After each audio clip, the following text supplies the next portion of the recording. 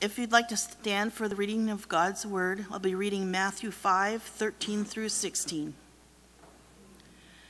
You are the salt of the earth, but if the salt loses its saltiness, how can it be made salty again? It is no longer good for anything except to be thrown out and trampled by men. You are the light of the world. A city on a hill cannot be hidden. Neither do people light a lamp and put it under a bowl. Instead, they put it on its stand, and it gives light to everyone in the house. In the same way, let your light shine before men, that they may see your good deeds and praise your Father in heaven. You may be seated. Thank you, Diane. I think most of us believe that God answers prayer, right? But there are times when God answers prayer in maybe not quite the way that we would have anticipated. There's a story about a young mother who was at work one day and she got a call from the babysitter. That's that call that all mothers at work dread. The babysitter said, "Your daughter has taken ill. She's running a very high fever. I don't know what to do. Can you help?" Well, the mother called the doctor and they called in a prescription at the local pharmacy, and she called the babysitter and told her that she's going to get the prescription and she'll come running home to help. Well, in all of the busyness and her being flustered, she got the prescription, she went out to the car only to discover that she had locked her keys in her car. She was frantic. She didn't know what to do. She began to look around. She called the babysitter and said, "Oh no, I locked my keys in the car." And the babysitter, said, "Why don't you look for a coat hanger? See if you can unlock it." So she said, "Well, I'll do my best and I'll get back to you as soon as." She said, "Hurry, because the fever's going up." So the mother at this point is just panicking, going crazy. So she looks around and lo and behold, she finds a coat hanger. It's an old rusty coat hanger that someone had obviously used for just this purpose at some time in the past. And so she started working on the car and realized very soon she had no idea how to work the coat hanger. So she finally stopped what she should have done in the first place and said, "Dear Lord, would you help me? My daughter's sick. I have the medicine. The keys are in the car. I just need help. Could you send someone to help?" No sooner had she said amen than a rusty, smoky, beat-up old car pulled up into the parking spot right next to her. The door opened and out unfolded this very tall, bearded gentleman who had tattoos and long hair and a skull cap. And she goes, "Oh, Lord, is this who you sent?" But she was panicked. So she said, Sir, could you help me?" She told him her story and she said, "Is it possible? Do you know how to, could you open my car?" He said, "Sure, lady, no problem." So he took the coat hanger, had the thing open in about 10 seconds. Oh, she hugged him and she was crying. Said, "Oh, thank you, you're such a nice man." He goes, "Lady, I am not a nice man. In fact, I have been in prison for the last 2 years for car theft. I just got out about an hour ago." And she just yelled, "Oh, praise the Lord, you even sent a professional." God does answer prayer in some of the strangest ways. Well, last week we started talking about what it means as a church and what we intend as leadership to be radically transformed. And I don't know how far we got with that, how far it penetrated, but God intends for us to not just be transformed, but radically transformed to the limit. He doesn't want to just change the schema, the outward appearance. That's the Greek word for the outward part of us. He wants to change the morphe, that inner part, that part of who we really are. You see, men, we can change the outside, and it really doesn't make a difference. But God can change us from the inside out, and it will radically transform us. Well, we want to do that for the purpose of being salt and light in our community to everyone we meet. I think most often we hear sermons about light. We like that. You're the light of the world in a city on a hill. And we're going to talk about that in a couple of weeks. But today we're going to talk about salt. And occasionally you hear a sermon about being the salt of the earth and what that really means, that how we are salt.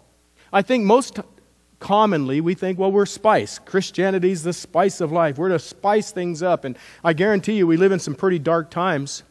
We live in some pretty bland times where a little spice is helpful. But we understand that salt was used as a preservative.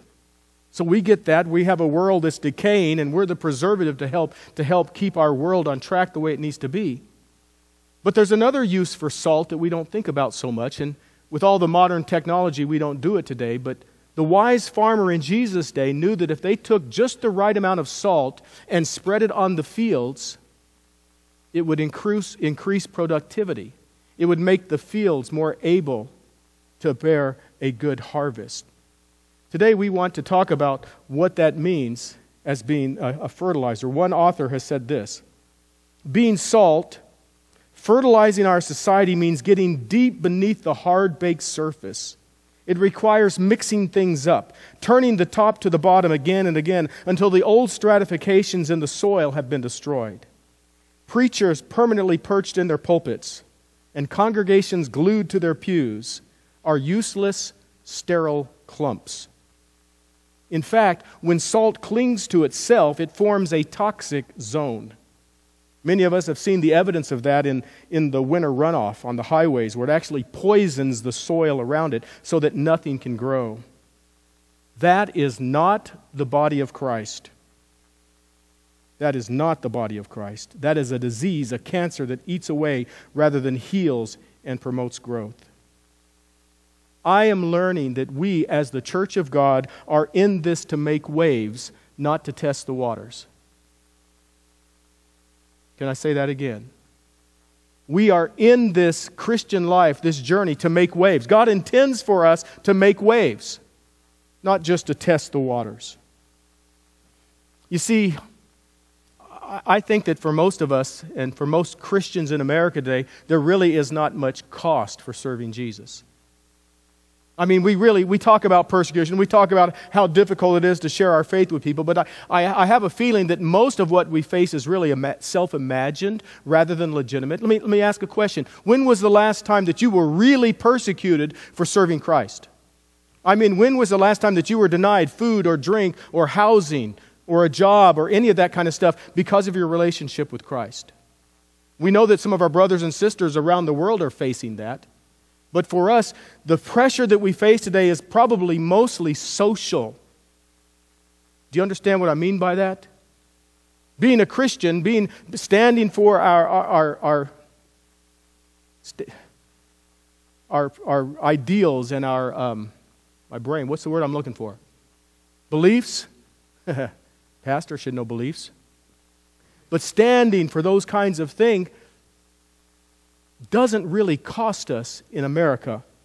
Now, I do understand that they're having some struggles in California right now, that they're trying to close the churches down, and there's some battles where they're deciding, and I think in one area, that they're going to fine people $1,000, everyone who goes to church, when they've been told not to go to church. They're facing a court case, so there is a battle going on, but in America, we really don't face persecution. I mean, there's no... There's no question, let's see if I can do this right, that a born-again, spirit-filled, red-hot, Bible-reading, devil-stomping, change my world for Jesus, 24 hours a day, 7 days a week, 32 days a month, 365 and a quarter days a year type of a Christian is not considered the cool thing by most people. But let me tell you, if you are that kind of a Christian, and listen, I think we should be, if you're that kind of Christian, one of two things is going to happen. People will either avoid you. In fact, some of them will run from you, or they'll be drawn to you like moths to the flame. That fruit of the Spirit, I talk about it all the time. It's called goodness, agathusene, and it means goodness with an attitude. It's the kind of goodness that people, when they step into your presence, they're both convicted and they're drawn to it at the same time. That's what God intends for us to be. You see, friends, we aren't spiritual. We aren't Christian because of how excited we get on Sunday. We're not Christian or spiritual because we can jump and shout and hoot and holler a bit. You know, it's kind of easy to do that on Sunday. I wish we would do a little bit more of it. You know, if you're happy, notify your face, right? But the real test of whether you truly are a born-again, spirit-filled, devil-stomping, Bible-reading, red-hot, whatever I said a minute ago, kind of Christian, it'll show up on Monday.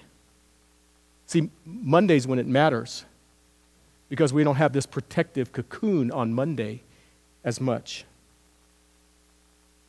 Well, this verse that we've read that we're going to highlight today tells us that what it means to be salty Christians. We must move out of our pews and into our world. We will never discover that immeasurably more that God wants for us until we truly choose to do that. So if you're following with your notes, here's number one. Number one, salt makes things happen. Salt makes things happen. I mean, real salt does too, but I'm talking about us as salt, okay? 3 things that salt does. First off, salt is a preservative. We keep things from going rotten in the world we live in. One author said this: the Christian must be the cleansing antiseptic in any society in which he happens to be. He must be the person who by his presence defeats corruption and makes it easier for others to be good. God intends for us to preserve the society, to be agents for change within our society. The second thing is that we are to be the spice of life. And I've already summed it up, but if it can be summed up with this: if Jesus is on the inside, he ought to be working on the outside. I mean, if Jesus really is on the inside, if he's really on the inside, it'll show up on the outside. Let me say that again, because I got one half amen there. If Jesus really is on the inside, it ought to show up on the outside, right? And so the other side of that is if it doesn't show up on the outside, is it really working on the inside? Yeah, amen or ouch is right. We are to spice up life. We are to be agents of change in this world we live in. Salt does that. And as a fertilizer, we are the catalyst that makes things happen. That's the third one, a fertilizer. Our presence, coupled with the presence of the Almighty, makes every situation better. Here's what I mean. There are certain people that walk into a room and everything gets worse. You know what I'm talking about. You know the kind of people. You know the circle, you know. And then there's another kind of person that when they walk into the room, everything gets better. That's what we are intended to be as God's salt. We are intended to make everything better. We are seeds for change in the field of this world. And as fertilizer, what it does is it increases the health of the plants. It enriches the soil. It increases the harvest. I guess that's the ultimate test, is what kind of harvest is produced by our lives with those we come in contact with. Number 2 this morning, salt is meant to be shared. Salt is meant to be shared. There are so many so-called fertilizers out there that are destroying rather than helping. They look good on the outside, but ultimately they aren't producing anything in the larger scheme of things. I've not found many people who will reject something that will make their life better. Hear me. If it makes their life better. In other words, if it works. Does that make sense? A lot of people have to see it to believe it, and I don't blame them. We want to know that a product works before we buy it. And it amazes me how often we, even as God's children, can get so excited about a new miracle cleaner or some kind of a new device or some kind of a new invention or some infomercial nonsense, and we're happy to share it. I think back at myself when I was a young parent. I probably told you this before. I remember helping other young parents pick out diaper cream. I never thought in 1,000 years that I would talk to some young gal who's sitting there with her baby and telling me her sad story, comparing diaper creams. But man, we found one that worked, and man, I was happy to share that. This stuff works. You need to try this. But here's the deal, folks. Does a relationship with Jesus work when we run into people all the time who need that help? I appreciate John. John's always talking about opportunities to share Jesus with people. And I appreciate he just does that. A lot of people are fearful of doing it, but he hit it exactly right last night when we were talking at prayer. He said, I just said, well, you know what? The best day for me was when I gave my heart to Jesus. And now I know I get to go to heaven. And that changed my life. And here's the deal. If it really changes your life, and people see it, they'll want some of that. They'll be drawn to it. We can make a difference. We can, if we really want to. The real question is, do we want to? Do we want to? Number 3, salt is supposed to be salty. That's kind of a dumb statement, isn't it? But the fact is, salt is supposed to be salty. Jesus said that we are to be the catalyst for the world, and He made it plain that the world is our field. But then He said that the question is not if you're a Christian, but have you lost your saltiness? Your ability, in other words, to make a difference in your world for Christ. I don't mean to step on your toes this morning, but I have a question that I feel Holy Spirit would have me ask. Are you making a difference in your world for Christ? Have you lost your saltiness? If you aren't active in your church, if you're not adding souls to the kingdom, if you're not contributing, if you're not spicing things up around you, if you are so worried about keeping the status quo and making sure that no one's feelings are hurt, so much so that you aren't making a bit of difference for the kingdom, perhaps you've lost your saltiness. And the sad, sorry part of it is, Jesus said, what happens to salt that loses its saltiness? It's good for... They take it and they toss it out. It's of no value. It's very easy in our eagerness to serve Christ through our complicated organizational structures, through what we call the business of the church, through our conventions and assemblies, proclamations and creed. It's very easy to forget the primary reason for our existence. I wanted to read this bit of a story. Dostoevsky, and one of the most outstanding of all Russian writers, in his novel, The Brothers Kamarov, recognized this condition in the church of his day. In one of the chapters of this story, it's called The Grand Inquisitor, he expresses his feelings in a chilling and terrifying story. The setting, it's the days of the Spanish Inquisition in Seville. Jesus had just returned to earth. He comes to Seville and he's walking toward this massive Gothic cathedral in the vast square. As Jesus is walking across, a funeral procession is slowly moving toward the cathedral steps. The only child of a noble citizen has died. Her little casket is being carried to the cathedral. Suddenly the people see Jesus and they recognize Him immediately, and He has come back as He promised. Here He is among them now, and the one to whom their prayers and hopes have been directed. It's Jesus. He can give new life to this child, as He did so long ago in Palestine. So the people call to Him, and He goes to the procession. They cry out, "Jesus, heal this child." The mother falls on her knees in front of Him. "Have mercy on me. If you will, you can put new life in my child." He pauses and raises both hands high in the air, and he cries out to God. He says, "Let this child live." And to the utter amazement of everyone, the child moves, sits up surrounded by all the flowers, smiles, and calls out to her mother. The people begin to chant, "He has come to us. He has come. He has come. Jesus has come." However, standing in the shadows of the cathedral is the Grand Inquisitor, the powerful cardinal of the church. What he has seen, he does not like. He sees Jesus' arrival not as an occasion for rejoicing, but as a threat to his authority.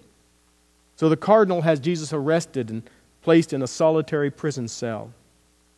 Late that night, the cardinal comes alone to visit his prisoner. "Why have you come?" he demands.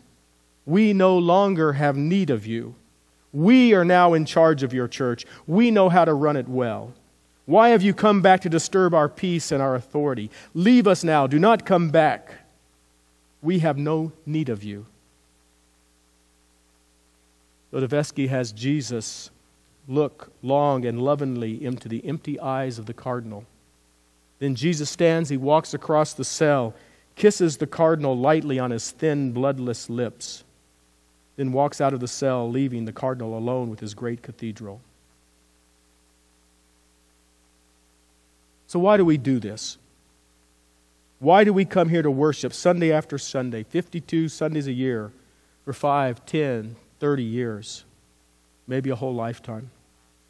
Getting up early on Sunday morning, getting ready, getting the children dressed, driving over in all sorts of weather, sometimes not feeling too well ourselves, angry at the government, worried about our health and financial problems, dressed in our best or our best behavior, walking into the building, greeting friends, singing hymns, praying prayers, reading Scripture, listening to sermons, bringing our offering and taking the bread and cup. We call it worship of God, but why do we do this? I'm sure that there are many reasons, but deep down inside I feel that we do this in the hope that we might get to know Jesus of Nazareth better. We're seeking our primary source of life. In our purpose to know Him better, perhaps our lives will be better. Perhaps our world will be better. In reality, do we not come seeking Jesus? You are the salt of the earth. But if the salt has lost its taste, how will its saltiness be restored? It is no longer good for anything except to be thrown out and trodden underfoot by men.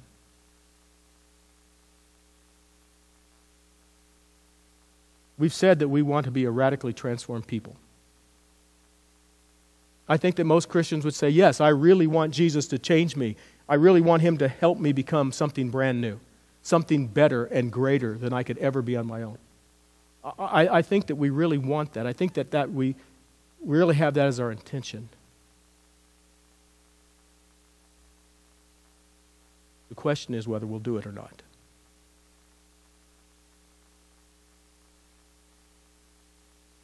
As we go in just a few minutes, ask yourself, have I lost my saltiness?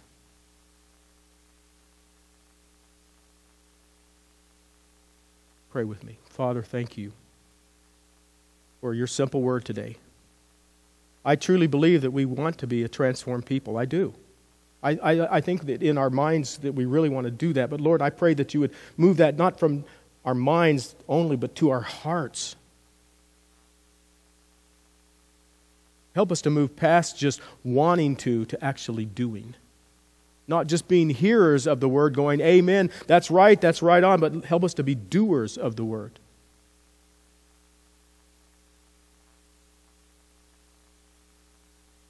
Lord, we know we can't do it on our own, but thankfully we don't have to. We have you to help us. So I pray today that you would speak to each one of us. Show us anything in our life that doesn't line up with your will for us. Help us to surrender that willingly so that we can become men and women, boys and girls who are running hard after you. Father, I give permission in your name for us to spice up the world around us. Help us, Father, to spread that salt, to fertilize our society, to fertilize our relationships, our schools and our places of work with your love. Thank you, Father, that you allow us to be a part of this amazing journey. Thank you that you allow us to be a part of life-changing events. Lord, I can't wait to see what happens when we really choose to do it. Thank you. It's in your Son's name we pray. Amen. Amen. God bless you. Please stand and greet those around you with those air fives. You are dismissed. God bless.